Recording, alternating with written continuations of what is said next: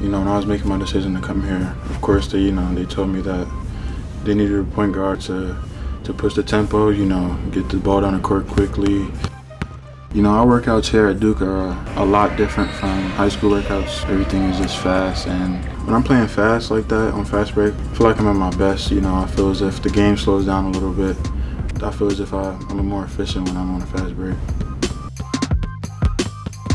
You know, both of our big guys have some insane verticals, which is fun. I'm excited to play with them because, you know, that means I can throw a lot of alley-oops, make a lot of easier passes because they're so athletic and so, you know, mobile and good with their hands.